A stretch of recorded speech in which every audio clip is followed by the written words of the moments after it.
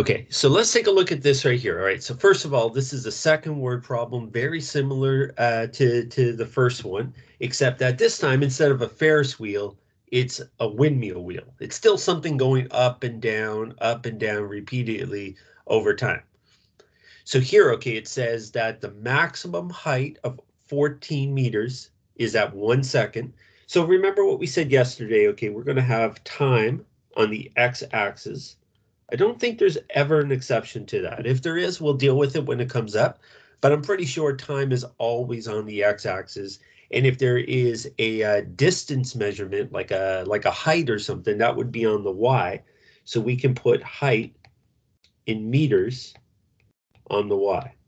Now, it's not always seconds and meters. You're going to have some different units of measure, but there should be a time measurement to be one of your two variables in these problems. And we say that at 1 second, you reach a maximum height of 14. So we have a point right there at 114. That's the maximum height. And then we have a minimum height at 2 meters. And that is over here at 9 seconds. That's just 2 points on the graph. And that's generally what's going to happen with all these word problems is you're going to get a max and a min point. And that's enough to sketch your graph because you know it's a sinusoidal function. So what you can do is if you want to, what you can do is you can just continue this pattern for a little bit. If you look at the horizontal distance, the difference between your max and min points at 1 second and 9 seconds, that's 8 seconds later. So you go from max to min in 8 seconds. So another 8 seconds, which will be at 17 seconds, you're going to go back to your height again. And let me just drop that down just a little bit there. So at 17 seconds, you're back up to 14 meters. And if you wanted to, this is not necessary for the problem, but you could actually continue this a little bit further. You could say another 8 seconds. At 25 seconds, you're back to a minimum, and that pattern is going to continue forever. So you can continue the pattern indefinitely if you choose to, but you only need one period here. Okay, so I'm going to make my graph like this. Okay, and it's going to look something like that. And next up, okay, now that we have the graph drawn, what we want to do next is we want to come up with a equation for this. And the equation we can get from the mapping notation. So let's take a look right now at doing some mapping notation stuff first, all right? And this is similar to what we were doing yesterday as well. So first of all, we can look at getting the vertical translation, which is the sinusoidal axis. And the sinusoidal axis is in the middle at y is equal to 8. Now, once again, okay, if you can't get that right away, or if the numbers are weird decimal numbers, one way that always works to get the sinusoidal axis is to get the average of the max and min. So if you add up the max, which is 14, and the min, which is 2, you add them up and divide it by 2, you'll end up getting 8. That's something that will work every single time. So we have a sinusoidal axis of y is equal to 8, and our sinusoidal axis is equivalent to our vertical translation. So we have y plus 8 in the mapping notation. Then we have to get an amplitude, and the amplitude for this is going to be 6. Okay, if you look at the distance vertically between the middle and the minimum, so from 8 down to 2, you get a distance of 6, which is the amplitude. Or from 8 up to 14, that's also a difference of 6. And if you're getting different amplitudes for the top part and the bottom part, then that means that your sinusoidal axis is wrong. So that's another way of checking that, all right? So we have vertical stretch, vertical translation right here. And then next up, okay, what we need to do is we need to get the x values, which are a little bit more complicated. But here, okay, we can do it. The horizontal stretch relates to the period. We have a formula that says period is equal to 360 times the horizontal stretch. We're using 360, so we're going to do degrees. You could use 2 pi. It's going to make things more complicated. And then when you do the calculations in your calculator at the very end, you'll have to put your calculator in radian measure. I think a good way of proceeding with these is just use the rule of always using degrees for these word problems. Okay, it's just going to make things a little bit easier. So we're using 360. The period of this graph is 16. Now, how do I get that period? Well, what I have here is I can look here at these two maximums from 1 to 17. The horizontal distance between those two, the difference between 1 and 17, those are 16 units apart. So that's how you can calculate the period given a graph. You can take the distance between two consecutive maxes, or if you went to the two minimums of 9 and 25, it's the same thing. You get a difference of 16 for those.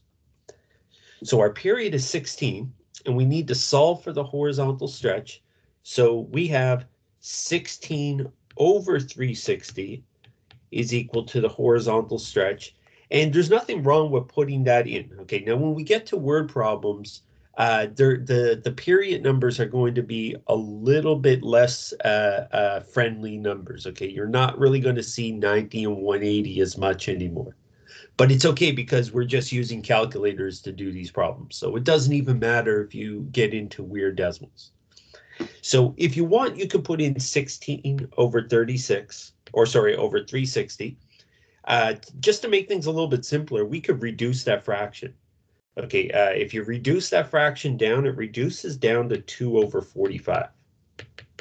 If you divide the top and bottom by 8, or if you keep dividing them by 2's for a few different times, okay, it'll come down to 2 over 45. So either way, it doesn't matter. You're going to get the right answer in the end, whether you reduce or not. So it doesn't really matter, but I'll put in the smaller number of 2 over 45. Again, not a nice number, I guess, but it's going to work. And then finally, we need to get our horizontal translation number. And for these word problems, you can decide to use sine or cosine. It doesn't really matter. So if we were using sine, you would need the middle of the upsloping part, which is right here, which will be at 13. It's in the middle of the min and max. So if you use sine, you're going to do plus 13 in your mapping notation. I am going to use cosine, and cosine would use maximums. So I could use this 1, or I could go over to the 17. It doesn't really matter. You're going to get the same answer regardless of which point you choose. So I'm going to choose plus 1. And you don't have to write this in, but this is just reminding myself that that plus 1, a maximum point, that means I'm horizontally translating the cosine graph. So I want to make sure in my equation I put in cosine. And next up, okay, what I need to do is take my mapping notation and make an equation out of it. So what I can do right here is I can say, okay, y is equal to, and I have 6y plus 8 in the mapping notation. So I could have 6, and remember, I'm using cosine, plus 8. And in here, all the x stuff, I want to switch up the numbers from the mapping notation. So what I'm going to do is I'm going to go back here, and it's x plus 1 in the mapping notation. So I'm going to use x minus 1. And then when I go to the horizontal stretch, I have to flip that over. So 2 over 45, that becomes 45 over 2. Now, up to this point, we haven't come across any horizontal stretch numbers that look like that. They've always been like 1/2 or 1/3, and this one's not so friendly of a number, okay? And that's going to happen at some point during the word problems.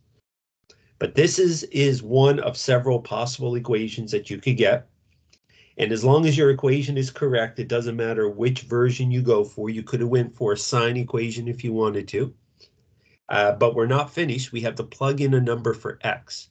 And that's just using your calculator and doing the order of operations. So let's go back to our problem and see what we're asked. Okay, the actual question that we're asked here is, what is the height at 20 seconds? And of course, our time, seconds, is the x-axis. So we want to plug in 20 for x. You'll always be plugging in for x. Okay, we haven't done any where you plug in for y. So if you plug in 20 for x, this is what we're going to have.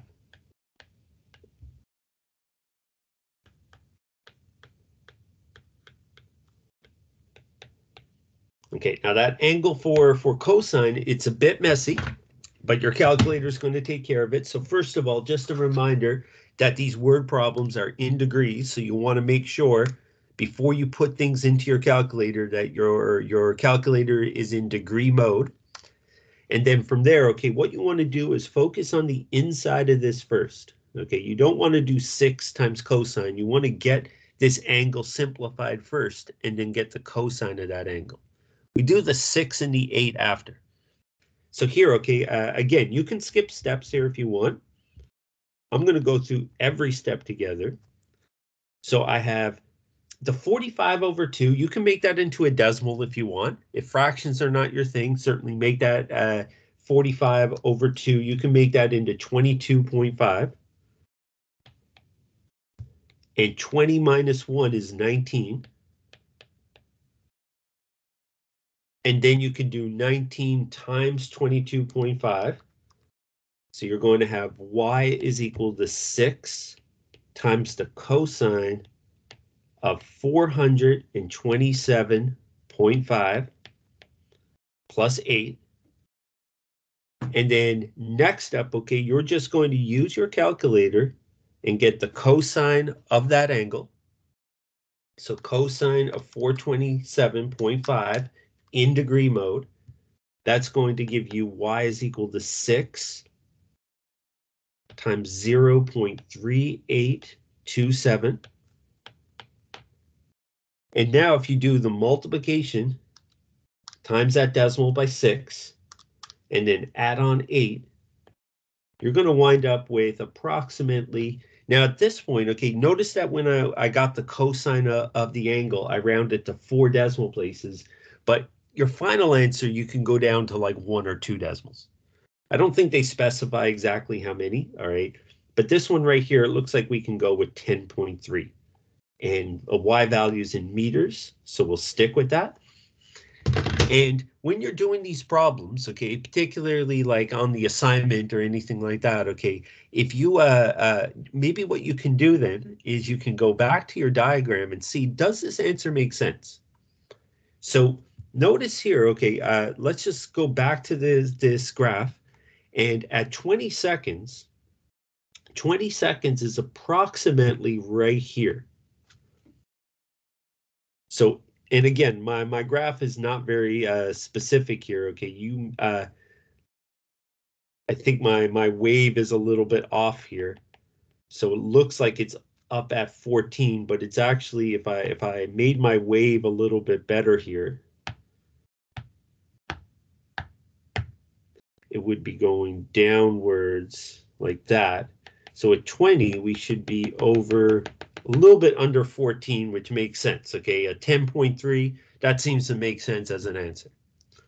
And the rest of these word problems that we're going to start today, we're here for another 10 minutes, so you can get started with these. And then when we join on Monday, I'm not going to teach anything. I'm just going to let you have a half hour to work on some more problems.